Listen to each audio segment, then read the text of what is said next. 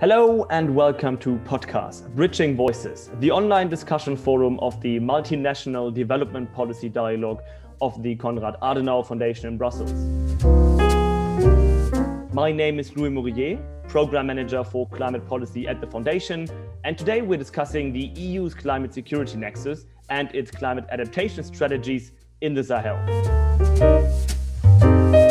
Just a few weeks ago, we launched a new policy report on how climate interrelates with conflict in the Sahel. And actually, we had quite different findings compared to the dominant climate security narrative, which sees climate as a direct driver of violence and which is very prominent in European policy circles.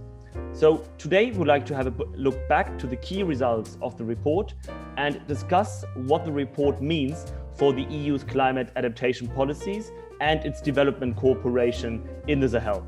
And for that, I'm very happy that the author of the report, Delina Goksho, is on board today. Hi Delina, how are you doing? Hi Louis, it's lovely to be here. But Delina, we are not alone actually. We have two fantastic speakers who work extensively on the Sahel region. Can you tell our listeners who are our guests today? Here today with us, we have Sophie De Smit, who is Policy Officer at the Security and Resilience Programme within the European Centre for Development Policy Management, ECDPM, in the Netherlands, and Chitra Nagarajan, a journalist and writer who works on climate change, conflict, gender issues, foreign policy, migration, mostly from Nigeria and the wider Lake Chad region. Great. Also a warm welcome from my side to Sophie and Chitra. Very much looking forward to our discussion today. But Delina, let me get first to you. In the framework of our work on the Sahel, back in September last year, we decided to conduct an assessment of European approaches to climate and security in the region. And initially, our idea was to treat climate change and desertification as yet another threat for security in the Sahel, but then interviews with a set of experts, both in Europe and West Africa, painted, let's say, a rather different picture. We realized, I think, that the link between climate change and insecurity in the Sahel is less obvious than one might assume on first glance. So could you give us a brief overview on the key results of your report and why are your findings so surprising? Thank you, Louis. Yes, when we first started working on this, what we thought we would see was rather different from what we then ended up witnessing. And especially from conversations with scholars, we realized that we had misinterpreted this link between climate change and security. In the Sahel specifically, and I think it makes sense to mention this over and over again, our research focused on West Africa and the Sahel more specifically. And in this framework, just on April 19th, the European Union published its new Sahel strategy in the form of European Council conclusions, which does mention very briefly climate as well. So it is true, this is something that we witnessed over and over again, that susceptibility to multi-dimensional risks is something that is particularly evident in the Sahel. The region we know is facing a dramatic increase in violence, which is perpetrated by armed groups since at least 2012. This, of course, tends to overwhelm already fragile and, as we see in this report, predatory institutions, and it fuels violence, migration, and displacement. Now, this is on the violence side of things. But on the other hand, temperatures in the region are also rising 1.5 times faster than the global average. And at the same time, records show an increase in precipitation, which of course affects livelihoods. And in the Sahel, this is particularly clear in rural areas. I would say it is no wonder that European policy observers have seen climate change-induced droughts as a direct driver of violence, as a phenomenon leading to radicalization or to pitting farmers and herders against one another for the control of land. We also saw that it is more complex than that. A 2012 analysis in the Journal of Peace Research, which focuses on land use disputes in the Mopti region in Mali, is a specific region in the center of Mali. This report shows no correlation between climate and conflict, which is in our opinion, particularly interesting. So both in times of drought and precipitation, the report shows that communities presented the same level of satisfaction and dissatisfaction with one another. This is backed up by more recent research, also by the EU Institute for Security Studies. But aside from this, there is also more. So we conducted also a series of interviews throughout 2020 with experts in the region and in Europe throughout this Konrad Adenauer project. And we saw that the theory of the paradox of plenty shows that scarcity of resources cannot directly be linked to conflict. The opposite, and this is what surprised us the most, the opposite is in fact true. More conflicts take place in times of relative abundance of resources because competition for land intensifies.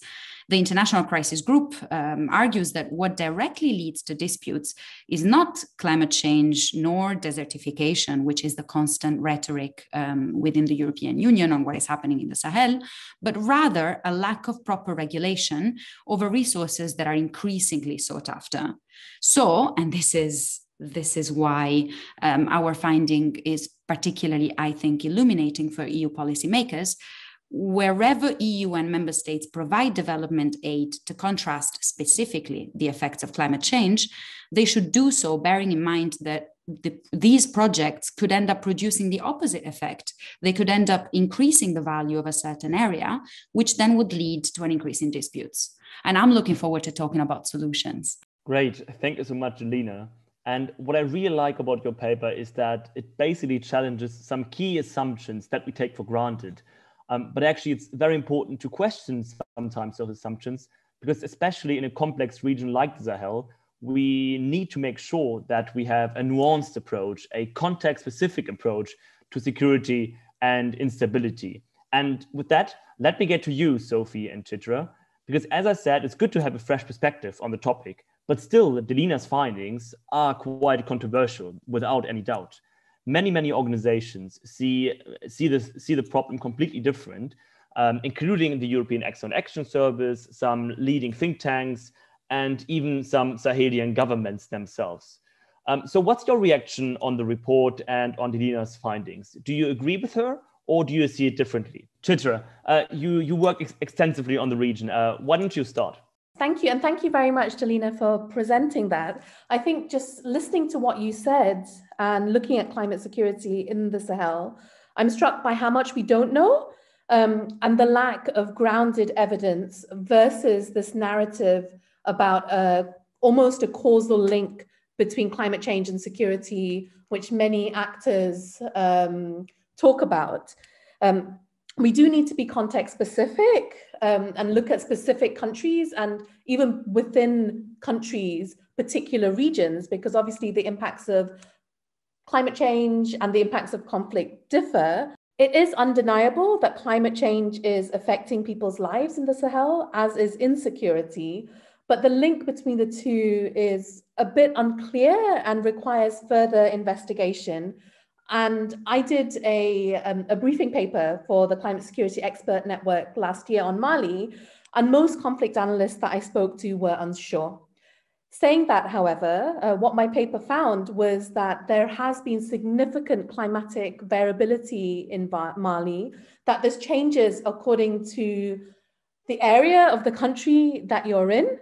And although it's difficult to show a direct link between climate change and conflict, and actually most people working in climate security don't actually talk about a direct causal link, we do have some ways that climate change and conflict are interacting. For example, in the context of Mali, we find that rent-seeking and corrupt behavior from government, from local leaders, negatively impact both environmental and conflict dynamics.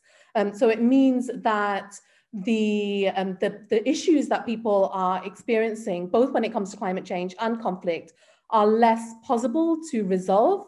We did see also some instances of how environmental and climate action that's done in conflict insensitive and predatory ways can increase grievances. And a really good example of this is the Forest Service in Mali, which was established to fight desertification, which is one of the international priorities. but unfortunately, over the decades, has become one of the key agencies engaging in extortion, fining people, imprisoning people, collecting firewood or grazing their livestock. And this anger that civilians feel has been mobilized and acted on by armed opposition groups in their attempts to recruit local populations.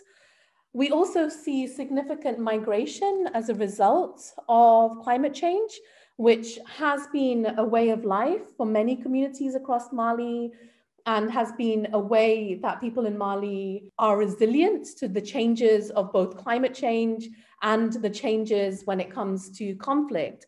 However, whereas we used to see seasonal migration in the past because of climate change and because their lands are no longer as viable from a livelihoods perspective as before, we're seeing more permanent and southward migration. And there was a really interesting paper written by International Alert last year, which speaks about how we're potentially seeing more conflict over land and water resources in southern Mali as a corollary of this migration. The impact between climate change and natural resource conflict, we don't know. I mean, we have seen some indications of increasing natural resource-based conflicts in central and southern Mali, which may be as a result of climate change. But as I said, there's more investigation that needs to be done there. So, I mean, let me just finish by saying that climate change and conflict are impacting people's lives. The link between them in the context of the Sahel is unclear at present. We need a lot more research and evidence on this, but also that climate insecurity in the Sahel is not inevitable. And there's a strong role that policy and programming can play either to drive climate insecurity or to address and mitigate its possibility. Thank you, Chitra, for clarifying and explaining more on the cumulative effects. What do you think, Sophie? Yes, thank you also from my side for inviting me to this fascinating and very necessary conversation today. I think your report, Delina, and also the work of Chitra are really necessary elements to try to demystify the link between conflict and climate change. And we can also see this almost harmful narrative in other examples. For example, the role of armed and violent extremist groups in the region and their activities only leading to more conflicts, whereas in some cases, actually, these actors have also mediated conflicts. But perhaps these are the types of inconvenient truths that policymakers and also researchers need to work through before coming to a better understanding of the evidence and also the solutions. And I think climate change and its effects and the responses to it also should be seen in a context of wider and quite long-term socioeconomic developments. For example, in the region, we see this in the changes that have happened to the political economy of agropastoralism and the long-standing marginalization of certain pastoralist communities and their exclusion from decision-making mechanisms, but also other inequalities linked to, for example, rural-urban disparities or the pressures of migration that Chitra just mentioned. And I think conflicts between communities, of course, over resources, they're not new. And it's true that these conflicts have become more violent in certain instances because of the regional conflict dynamics where spilling across borders have also made them more complex. But au fond, these processes are really informed by longstanding social economic grievances and challenges. And I think they should be seen as the primary issues to tackle. We see this, for example, in Burkina Faso, where research has shown that dispute mechanisms used to be able to resolve conflicts between communities over arable land, but also pastoralist routes. But more and more, there was a critique on this system that was a result of a locked-in power system that really excluded pastoralist communities from having a say on how those resources were developed or were divided between communities. And in a context of growing conflicts, of course, this has been handily abused by groups that wanted to form a response to that social critique. But it's not evidence to climate change having a direct impact on conflicts. It's really a symptom of deeper socioeconomic inequalities. Perfect. Thank you so much, Chitra and Sophie, for these very important statements. And Chitra, you mentioned a very interesting aspect. You said that climate insecurity is not inevitable in the Sahel if programming, if development cooperation is done right. So let's talk a bit about what the EU is actually doing with regard to the climate security nexus in the Sahel and in the region.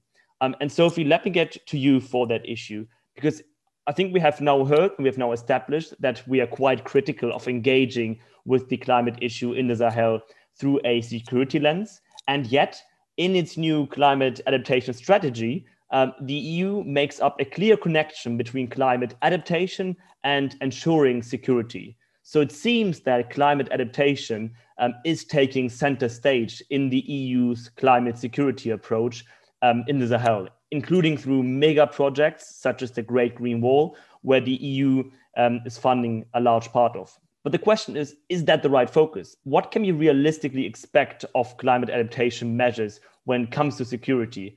And shouldn't we be more skeptical of climate adaptation as a security tool with regard to the finding of Delina's report? What's your view on that? Well, maybe first a word on the Great Green Wall initiative, which is, as we know, a UN initiative that has recently gotten some renewed attention. Also, it's seen as one of the African Union's flagship projects, and so on paper has gotten some regional buy-in and ownership. And also recently, in January, the United States committed quite some funds to this initiative, some $14 billion.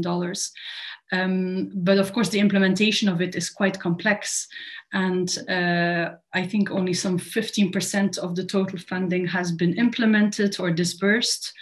And it covers a wide range of conflicts, countries that are also affected by conflict, which also complicates the implementation of the Great Green Wall initiative, which also touches on fisheries and such. So on the one hand, it's a positive sign that partners are supporting a project that has some ownership on the continent. But these flagship projects cannot be, the responses need to be a little bit more fine-grained and fine-tuned, and the complexity of it will be in the implementation. I think we can be also, based on your reports and your work, be skeptical about what to really expect on this in growing focus on climate and particularly climate adaptation. As you know, the new EU budget for 2021-2027 has committed to spend some 25% of its spending across all programs on climate change. And this was confirmed by the EU Green Deal. We know that external aid programs are not the biggest chunk of the EU's budget, although still considerable. But there will be challenges and questions on how the EU can live up to this spending target. It's positive that there is a spending target on climate change, but the system to track the financial spending on climate change is really not robust enough at this moment to find out how this is really contributing to climate change objectives. And within that spending on climate change, there is still a mismatch between spending on climate mitigation and climate adaptation, with adaptation still way behind. And there have been some improvements, but you could still see the climate adaptation funding as a spending orphan. Also, in addition to gaps between climate commitments to climate adaptation and then the actual disbursements, where we also see still some gaps. Just one follow-up question on that, because you mentioned the gap between mitigation and adaptation, which I think is really important. So let's assume that we increase our engagement on climate adaptation. Can we say that climate adaptation will be some kind of security policy tool for the EU in the Sahel? Is that really what it should be? No, I don't think climate adaptation should be securitized, if that's what you're saying. But I think there is, and I think that's also, if I understood correctly from Delina's report, there is a lot of scope to design climate adaptation strategies in a more conflict sensitive and politically savvy way, whereas now they are being designed perhaps more from a technical point of view. There will also be big questions about policy coherence, because the EU Green Deal is supposed to inform all of the EU's instruments and funding, from trade to foreign policy to humanitarian aid. and how to get all of these instruments on the same line and informed by the same kind of evidence, which is already kind of difficult to find and needs to be very fine-grained, like Chitra said, is very context and region specific. That will be quite a challenge for the EU. We will expand more on this, Sophie, thank you, especially on the changing priorities for the EU and this whole switching of buzzwords and volatility of aid in the next question. But I just wanted to very quickly zoom in now and perhaps ask Chitra more on what is currently taking place in the Lake Chad area with regard to the effects of climate change in relation, of course, to the behavior of local governments there. Could you expand, Chitra, on whether climate change is a big topic or whether problems actually go deeper, or probably both? So I've done quite a bit of research looking at climate security in the Lake Chad area with Adelphi, and our Shoring Up Stability report really found that climate change was gravely impacting the lives of people of the region and had been for decades. You know, I think in Europe, people think that climate change is something for the future, but in many parts of the world, including in the Lake Chad region, it's something that people have seen already in their lives.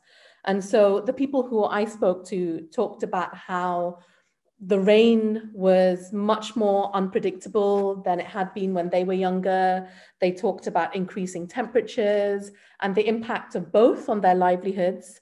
However, prior to the conflict, people were able to adapt to the changes in climate. However, this adaptability and resilience has been blocked due to the conflict. And the interaction between climate change and insecurity has really impacted people's resilience to climate change, impacted their livelihoods, and also affected social cohesion. Let me give a quick example here. So a couple of years ago, I spoke to a male farmer who told me about the impact that climate change had on his lives. And this has been going on for years. But he said in the past, he was able to diversify his crops, to kind of guard against the changes in the rains, was able to go into fishing. And usually when the rains were less, the fishing would be better. When the rains were more, the farming would be better. And so therefore, you know, he kind of hedged his bets. And even though life was difficult because of climate change, but this diversification meant that not all his livelihood strategies would fail in any given year. However, because of the conflict, he's now an IDP, not having access to farming lands, let alone the waters of Lake Chad. And all his ability to kind of strategize and make changes to provide for himself and his family had completely collapsed because of a combination of climate change and conflict. At the same time, we're seeing increasing natural resource conflicts. And of course, climate change is not the only factor there, but it has played a role in making livelihoods more difficult and kind of increasing the stakes of what people have to lose. And at the same time, there is this widespread narrative around how economic difficulties has contributed. It's not the only factor, but it is a factor when it comes to recruitment into armed opposition groups. So yes, I would say that climate change, insecurity, climate security has a big impact in the Lake Chad region. However, unfortunately, the governments of the region are not integrating climate security into policy making as thoroughly as they should. The Lake Chad Basin Commission has a good strategy, but when it comes to the national governments, they're not really basing their policies on a contextual understanding of the region. And rather, for example, government action is hindering and blocking adaptation. So, for example, military restrictions do not allow people to fish or farm in certain places. And this really makes lives very difficult for people. At the same time, the Nigerian government is urging a water transfer project. So the idea is to transfer water from the Congo River Basin into the Lake Chad Basin. Now, there's a lot of problems with this idea, not least that people have been adapting to changes in the Lake Chad for centuries. And actually, when I spoke to people, not a single person, I interviewed 250 people for the study, and not a single person told me that changes in the levels of the lake was their number one problem with climate change. The number one problem was rainfall unpredictability.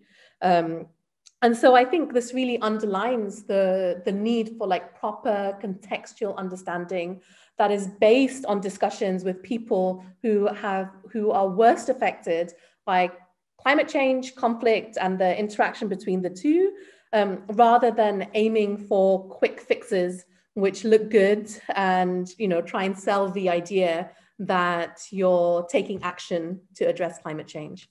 Perfect. Thank you so much, Chitra. It's really always good to have a perspective from the ground, actually. And I think you mentioned one particularly interesting point that I want to pick up here. You said that government action in the region is blocking adaptation.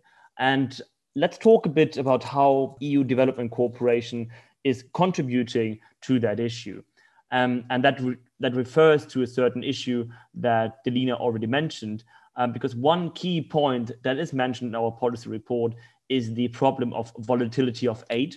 So that with the new focus on climate, we basically risk shifting our priorities from one topic to another, from a violent extremism a few years ago, over migration after 2015, to climate change, which is now the key topic for domestic politics in Europe. And Sophie, I want to ask you, is this something that you have also observed in your work in the Sahel or even in other regions? And Chitra, second question to you. To what extent is this volatility of aid a problem for Sahelian governments? And what do they expect from donors such as the EU? Well, I think it's, fair enough to say that strategies, EU strategies and approaches in the Sahel have been heavily informed by political and maybe even domestic priorities, EU priorities. And so we have seen a Sahel strategy that has been heavily focused on stabilization and security and countering violent extremism, although making linkages between violent extremism and the need for youth employment, but from the perspective mostly of stabilizing the region, avoiding too much migration to the EU, to be very blunt. I'm not sure if volatility is a word that I would use with climate change funding at the moment, simply because I don't think the spending is very high at the moment. And like I was saying before, there is a bias towards climate mitigation. And I think there's a lot of room for improvement to spend more on climate adaptation, which is also should be accompanied by a longer term engagement, because of course it talks about strengthening long-term resilience of communities to negative effects of climate change. And in some cases, conflict, although as Chitra said, they can be quite different. So I think if we will look at the implementation of the new EU Sahel strategy, we will have to look at what is actually being done and how much will actually be spent on the different priorities that will be contained in that strategy. If you look at the spending now, the figures just clearly show that the focus is on security, stabilization, and not so much on education and social services or climate change. And so the 25% spending target for the EU over the next 6 to 7 years in the Green Deal is good. But as said, it will be really a case of monitoring how this funding will actually be spent, and also to whom. I mean, if you look at the 20 countries most affected by climate change in Africa, many of them in the Sahel, they are not part of the list of the 20 countries that receive most climate adaptation funding. And a recent report by the European Court of Auditors confirmed also this neglect of poorer countries. And other reports have also, for example, found that the spending on climate adaptation funding for Turkey was the same amount as all developing countries in the EU's budget. There are some gaps there that will need to be filled before we can talk about those massive budgets having negative effects if they would be shifted from one region or one spending priority to another. I think it's a case of increasing climate adaptation funding first, and also then designing policies that are evidence-based, politically and conflict sensitive, and supported by adequate monitoring on how that spending is done and implemented. Yeah, thank you very much for those reflections, Sophie. I mean, I've worked on several, long-term, multi-year development and peace-building projects, not in the Sahel, but in northeast and northern Nigeria. And I found a number of times, these projects have really good results. They need to continue to build on and ensure sustainability and really kind of achieve impact. But they're not extended or renewed because of changing politics and priorities.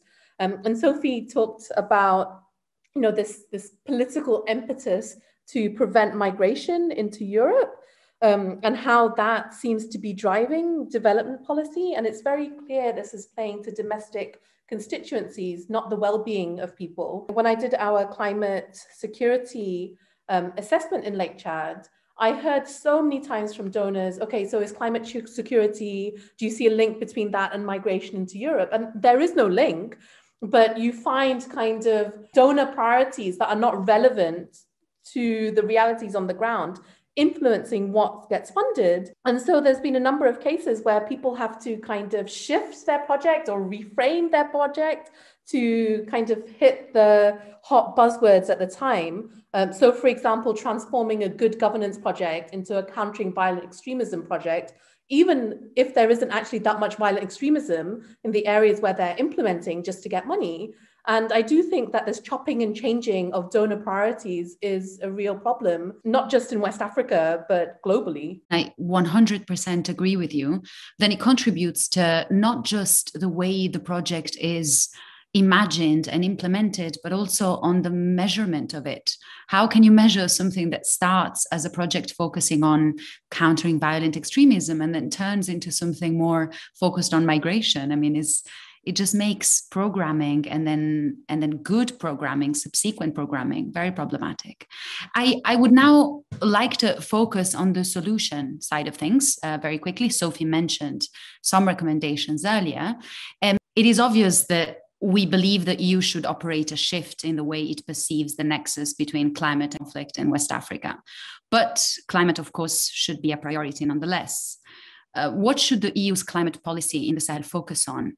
And I would assume Chitra could address this question from a more regional perspective, and Sophie from a Dutch-based Northern European one, maybe.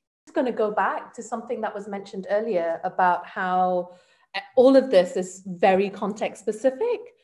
And I would really urge just building in resources and expertise for integrated analysis that brings in climate change, conflict, gender, social inclusion, political economy, on which you base your programming. So I mean, this is very obvious, but really starting from a thorough analysis of what is actually happening on the ground. Because even when you talk about climate security, and I go back to Mali here, the dynamics are very different in different parts of Mali. So you have the arid Sahara, the semi-arid Sahel, the delta of the Niger River, and then the humid savannas. And climate security takes very different shapes in each of those areas, and yet we're assuming we're talking about climate security in the Sahel, which is a huge region, whereas actually we should be talking more at the country and even the sub-national levels. So that would be my first point. And then the second is really looking at governance and looking at the importance of building the inclusiveness, the accountability, the responsiveness of state institutions, because these really are key conflict drivers. And not only is building and improving state institutions going to mitigate conflict, but it also means that if it's done properly, that these institutions then can help populations adapt to the changes in climate that they're seeing. And on this point, I need to be very clear that I'm not talking about capacity building here in a unidirectional way. climate security is a new topic for all of us, and everybody in the world is learning about this. So I don't want it to seem that, people from Europe are going to go and help the governments in the Sahel. Rather, it should be a way that we can all learn together about what is happening and when it comes to climate security, and then also what the solutions are.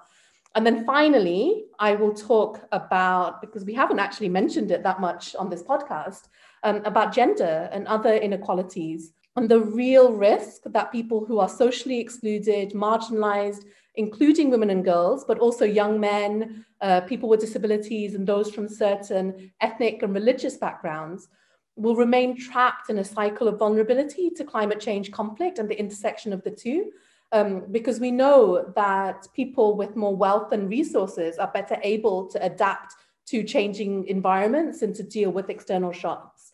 So we really need to make sure that people who are already most marginalized and socially excluded are supported to deal with the changes. Our policies and programs are gender transformatory in nature, because otherwise we're not really working for the benefit of the populations. Yes, and if I can just connect to what Chitra just mentioned, I think that's incredibly important, and it points to one of the challenges that the EU will have in ensuring policy coherence between all of its instruments. We know that the EU has now adopted a new gender action plan, and how will that resonate with its climate adaptation objectives, and how will we measure those, as Delina said earlier.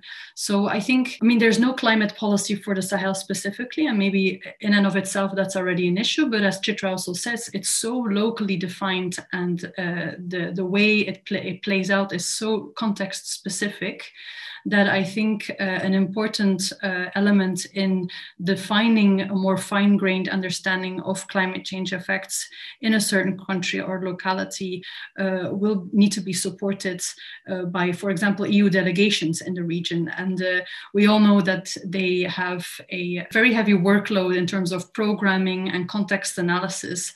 And there must be ways to support also them in being able to gather the necessary evidence, and also work with partners, because there is a lot of evidence and scientific research in the region that could also inform the EU's policy design and also its implementation. We know, for example, that the EU has also asked its delegations to conduct conflict and context analysis as part of its EU programming. So that's also an opportunity for the EU to continuously engage with new evidence, new partnerships, and new information on how climate change affects the region in which they are trying to implement their projects and programs as best as possible. And as the report by Delina says, this should be politically informed, not just technical. I don't think we should be naive about how sensitive this can be when engaging with national governments on climate change adaptation and spending of budgets with national governments. There as well, there are power dynamics at play. So it will be a difficult exercise, but it is a conversation to be had, because also Sahelian governments should not hide between climate change to avoid having discussions about responsibilities and accountability for inequalities or lack of economic growth or insecurity in their country. So it will be a difficult task for the EU if it's ready to take it up in its commitment to work more on climate change in the Sahel specifically. Perfect. Thank you so much to both of you. Really, really interesting points and very important input from both of you. Unfortunately, we slowly have to come to an end, even though I think that in this podcast, we have addressed some really good food for thought for both Sahelian actors and European policymakers. But Delina, since it's your report, I wanted to ask you, do you have any final remarks, any final comments based on what Chitra and Sophie just told us?